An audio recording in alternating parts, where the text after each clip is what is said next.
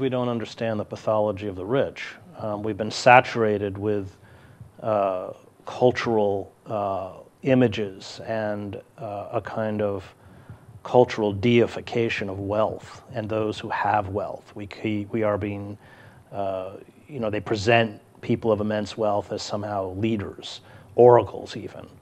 And we don't grasp internally what it is an oligarchic class is finally about, or how venal and morally bankrupt they are. We need to recover the language of class warfare to grasp what is happening to us. And we need to shatter this self-delusion that somehow if, as Obama says, we work hard enough and study hard enough, we can be one of them. The fact is the people who created the economic mess that we're in were the best educated people in the country. Larry Summers, former president of Harvard, and others. The issue is not education, the issue is greed. And I, unfortunately, had the experience of being shipped off to a private boarding school at the age of 10 as a scholarship student, and I was one of 16 kids on scholarship, and I lived among the super rich, and I watched them.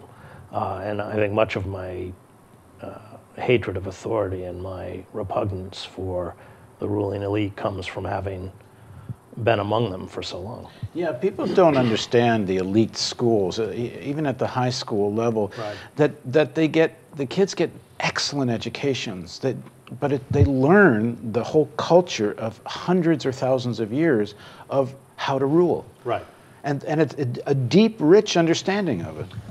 Not only that, but they, and George Bush is a perfect example of that. Well, not so much an example of deep, rich understanding. No, but of how, affirmative action for the rich. And I came, certainly on my mother's side of the family, from, lower working class. I mean, one of my uncles lived in a trailer in Maine, and certainly people with no means. And I would juxtapose the world I was in with that world. And it was very clear that it wasn't about intelligence or aptitude. The fact is, if you're poor, you only get one chance. If you're wealthy, like Bush, you get chance after chance after chance after chance. So you're a C student at Andover, and you go to Yale, and you go to Harvard Business School, and you're AWOL from your National Guard unit, and you're a cokehead, and it doesn't really matter.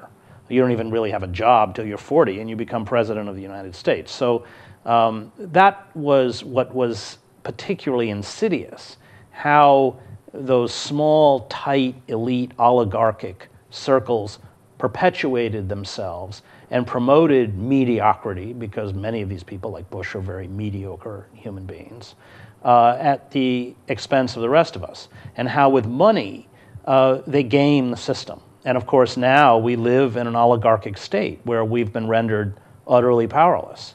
And the judiciary, the legislative, the executive branches, all subservient to an oligarchic corporate elite. And the press is owned by an oligarchic corporate elite, which makes sure that any critique of them is never broadcast over the airwaves. It's not some like inherent evilness or something, but you are brought up as a super rich or very rich in a culture, in a school, in a milieu where everyone's there to serve you. It's right. Your right to be served.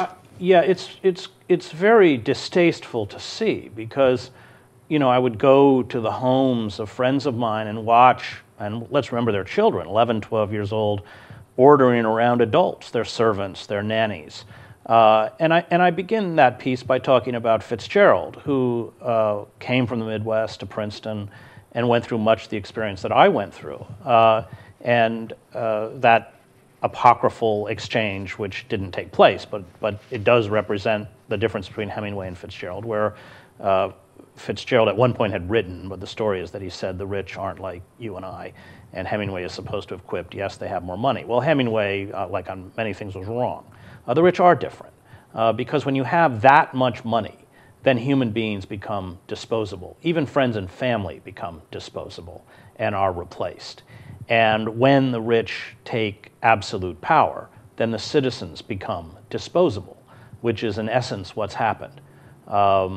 There is a very callous indifference. I mean, these people, and C. Wright Mills wrote about this, and the power elite, they're utterly cut off. I mean, the only people they ever meet who are members of the working class are people who work for them. They're gardeners or they're chauffeurs.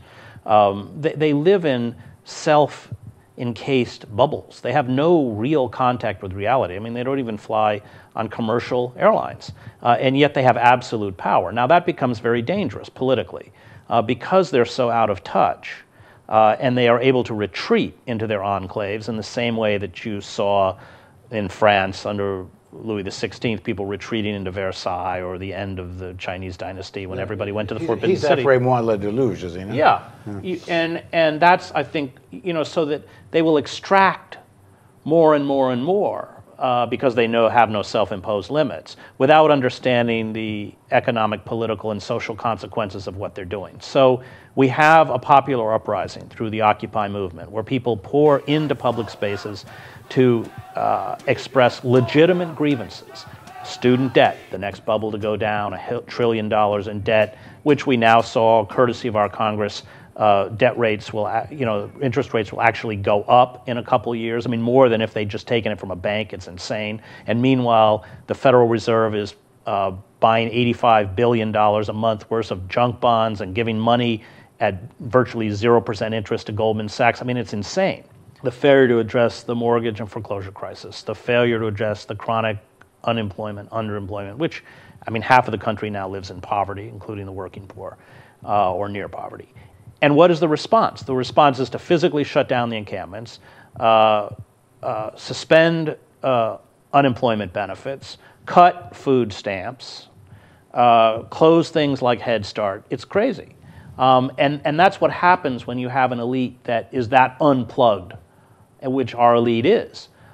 So they will push and push and push myopically out of ignorance until something erupts, and that's exactly where we're headed. It's interesting. There are some children of some of the super rich, and I think Occupy had something to do with it, who kind of woken up a bit to the situation and don't want to repeat the pattern of their parents, get some of the insanity of it. I don't know if they're children of the super rich. I think that Occupy had a lot of children of the middle class. No, I don't mean the majority of Occupy. Oh. But I actually know who some of these people are. Well. And it's interesting that they're children of very, very wealthy people, and they have decided that there needs to be more to life than living in this bubble. Well, they may be out there, but I don't think they're a majority. They're a very tiny minority. Most of them get sucked right into that cult of the self, which the super rich manage to perpetuate at a rather nauseating level. We were talking off camera just before we started how we both knew Gore Vidal, and Vidal used to go on about the total immorality of the super rich. Well, he would know. Well, he would know for a lot of reasons. One, in terms of his own life, but also in terms he knew many of these people. Well, so did I. I mean, and I think that's what I'm getting at. Exactly. I mean, I wrote in that column about, being at this boarding school and watching these fathers pull up in their limousines, fathers who had very little contact with their sons, with their personal photographers. And these were famous, wealthy men. And that picture of them playing with their son, which was a total fiction, would be disseminated through the press. Amorality, hedonism, selfishness, callousness.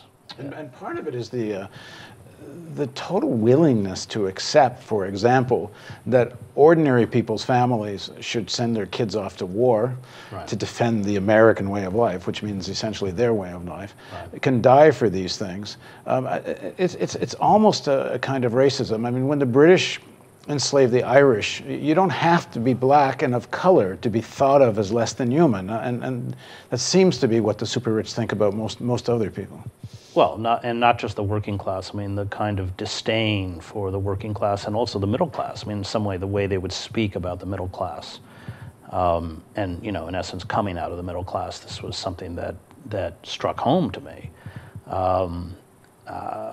They inhabit another world, and they have very sophisticated mechanisms of public relations and well-publicized acts of philanthropy to hide their private faces, but how they act when the doors close and how they act in public is very different. And having, as Vidal was, as Fitzgerald was, having been behind those closed doors and seeing the decadence of the ruling elite, it certainly marked me for the rest of my life, and it defined for me at a very early age who my enemies were.